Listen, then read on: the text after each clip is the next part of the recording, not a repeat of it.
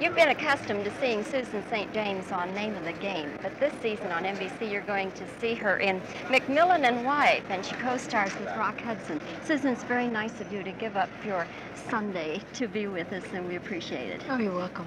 Of course, Susan won an Emmy for doing Peggy on Name of the Game, and I always like to ask stars who win big awards like Emmys and Oscars where they keep the Emmy. My father's got mine. I had it for about a year, and then when I was nominated the second year, he said, well, you could give me that one because maybe you'll win it again. You know, that way it'll be good luck. You know? So he's had it ever since. They live in Illinois, and it's kind of fun for them, you know. So they keep it there. More people go through their living room than go through mine, so more people see it that way.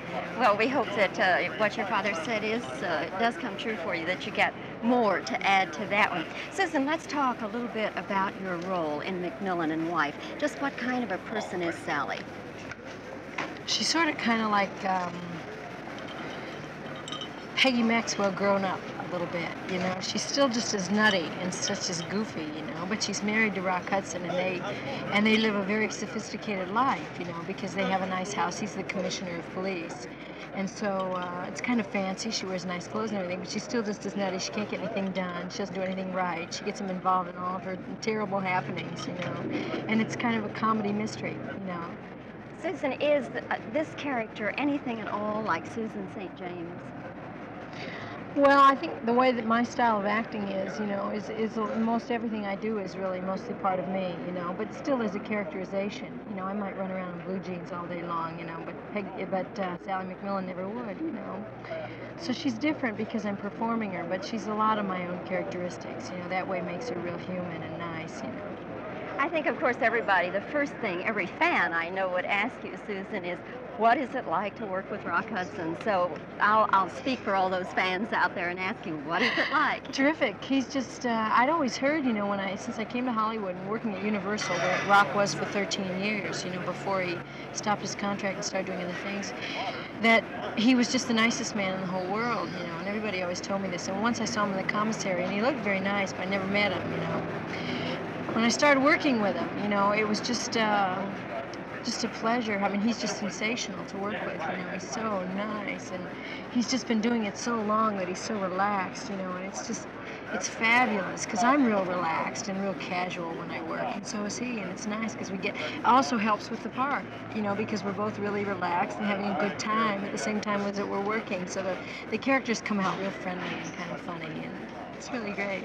I remember the first time I met him, I didn't really know what he was going to be like, and I try not to have preconceived notions, but I'll tell you for sure, I wasn't prepared for him to be so open and so warm and so friendly and so approachable. Oh, yeah, and he's just eating peanut butter and jelly sandwiches, you know, and I mean, he's just exactly like all of us, you know, I mean, he's not gourmet at all, you know, it's really great. He's a midnight snack eater, you know, like all of us, it's great.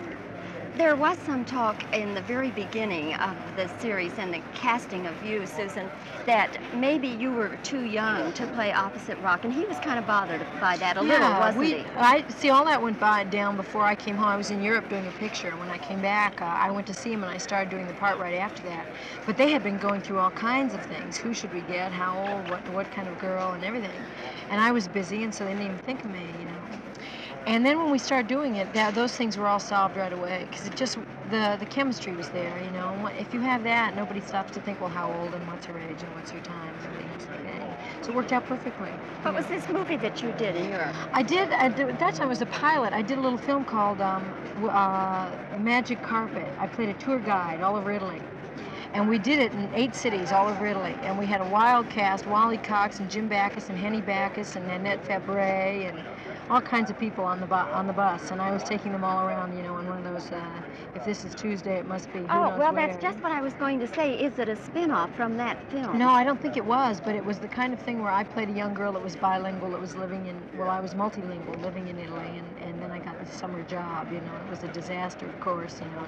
It was really funny. It was lots of fun to do, but I think this one is much more important, so that they decided they'd use me in this one instead after I did the pilot, you know. At that point, I don't know, either of them went sold, you know. Susan, if you were going to live someplace else other than the United States, what country might you choose? Well, I don't think I would, but if I mean, I love it here, you know, especially California, and, you know, any place where there's no, I could find a place without smog, that's where I'd go, you know, but I lived in France for 3 years.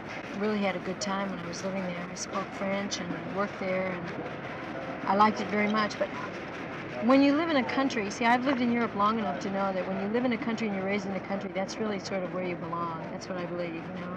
I think you're the most comfortable there, and who can argue with this? You know, it's so beautiful here. So what you're saying is the USA is okay for you. Yeah. Susan, thank you very much for talking with us today, and we wish you the best of luck in your new series with Rock Hudson, McMillan, and White. Thank you very much.